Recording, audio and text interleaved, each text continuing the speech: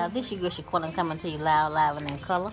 And I wanted to do a story time. And this is, the title of this story time is Why I'm Afraid of the Dark.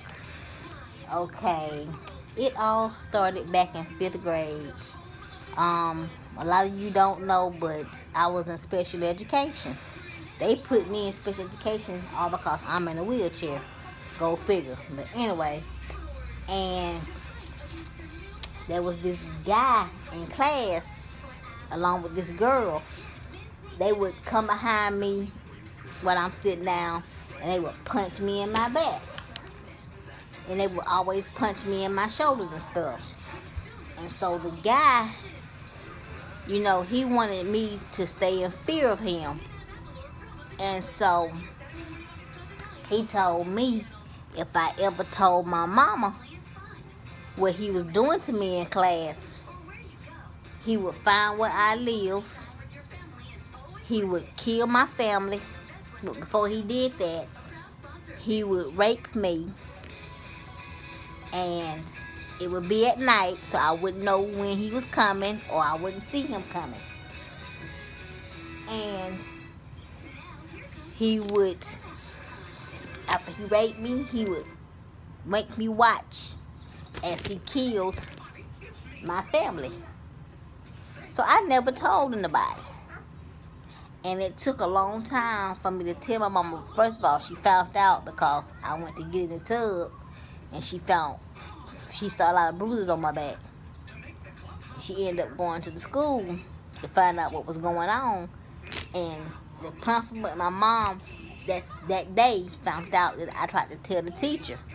The teacher wouldn't listen to me at all when I tried to tell her what was going on. And she ended up getting fired. The boy, he ended up going to YDC.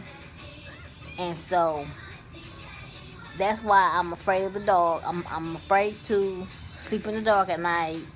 If I'm with somebody at night, like driving in the car, I'm fine. But as far as me sitting in the car by myself at night, I can't do it. I can't sleep in the dark. I have to have a TV on. I have to have some kind of light in my bedroom. All because of what was told to me when I was in the 5th grade. The guy told me he would rape me. And he threatened me with that every day. If I ever told anybody he would rape me, then he would watch. Well, he would make me watch as he killed my family.